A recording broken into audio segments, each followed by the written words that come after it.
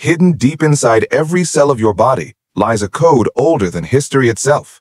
3 billion letters long, written in a language we've only begun to understand. This is the human genome, the blueprint of life. But what if this code hides secrets we were never meant to uncover? When scientists mapped the entire human genome in 2003, they thought they had found all the answers, but they were wrong.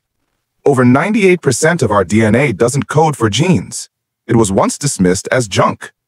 Now, researchers are discovering that this junk may control how genes turn on and off, how we age, how we think, even how we evolve.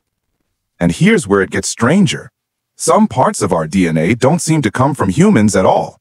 They're fragments of ancient viruses that merged with our ancestors millions of years ago. In a way, we're part human, part something else.